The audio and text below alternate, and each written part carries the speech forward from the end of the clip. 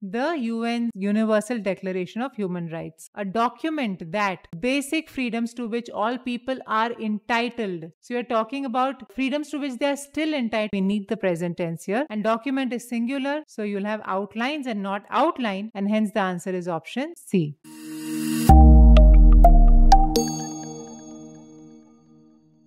Grammar and punctuation, a very simple section once you follow the Prepto strategy and Prepto framework of solving questions. So the way we go about these questions is always just check it's a grammar question and then have a look at the options. Once you see the options, you know around which aspect of grammar will the error be, and then you can start looking at the paragraph or the sentence. So for example, the 16th question, we can see will reach, had reached, are reaching.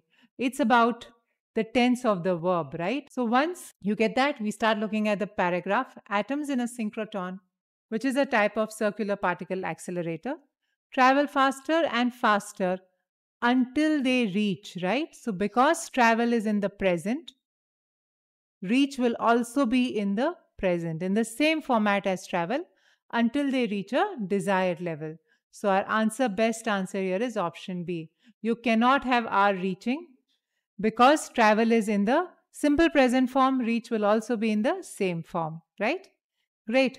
17th question. If you look at the options, you can see it's a tense question and it is a singular plural question, right? So great. With that in mind, we can start looking at the paragraph. When writing The Other Black Girl, novelist Zakiya drew on her own experiences working at a publishing office.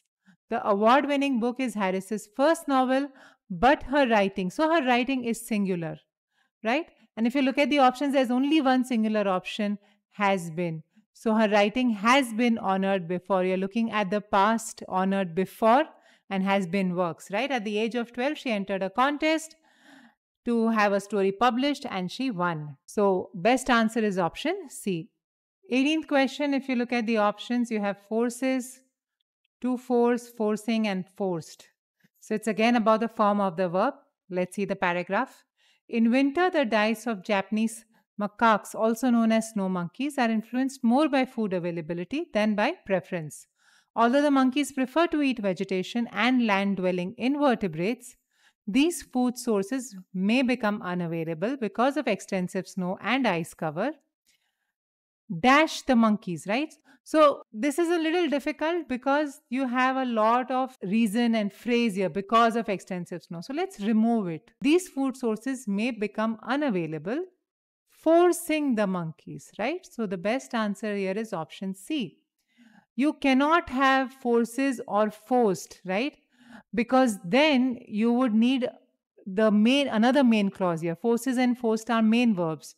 So you could have these food sources may become unavailable and forced perhaps. So you're making the second part also a main clause, but this is not. This is a participle clause, right? And hence forcing is better. If you put to force, it seems as if these food sources intentionally became unavailable to force the monkeys to hunt, right? That also will not work. So to force does not work, forced and forces does not work. Best answer is option C, right? Slightly difficult. Moving on to the 19th question.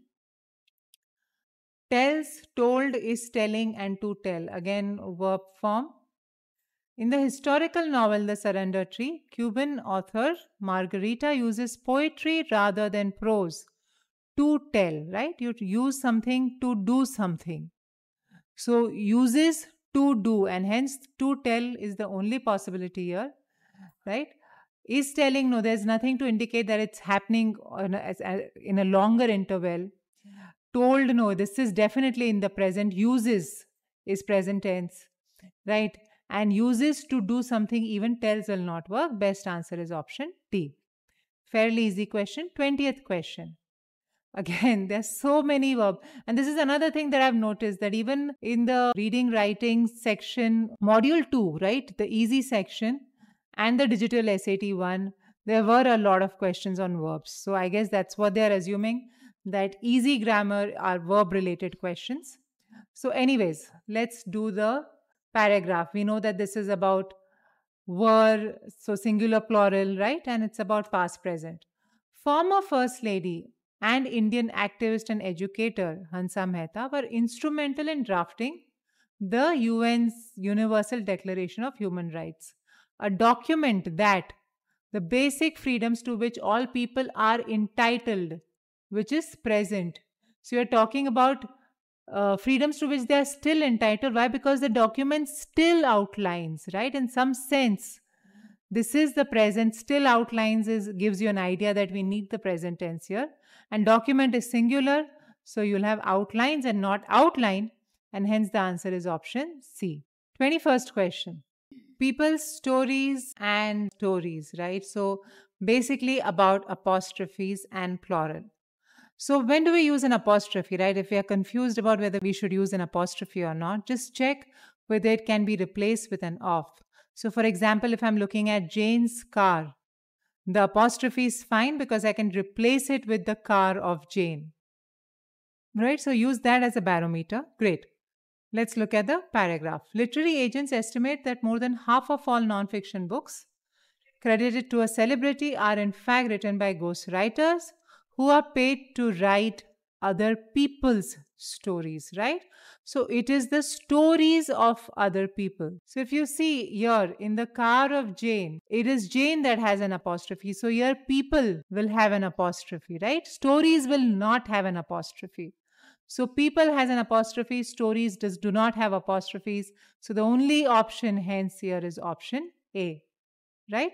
Because in D you have an apostrophe with the story, right? You can't say Jane's cars, right? It's Jane's car. Great. 22nd question. Has doubled, had doubled, doubles, and will double. So mostly it's a tense thing, right? Future, present, past perfect, present perfect. So, formed in 1967 to foster political and economic stability, the Association of Southeast Asians was originally made up of 5 members. By the end of the 1990s, the organization had. So, why are we using had and why are we not using has, right?